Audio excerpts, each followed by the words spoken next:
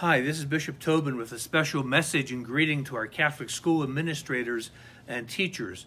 And most of all, just to say a word of thank you. I know these last couple of years and many months now have been very difficult for all of us in society because of the pandemic, the coronavirus. I know there have been very special challenges for those in education and Catholic education as well. But you've done well.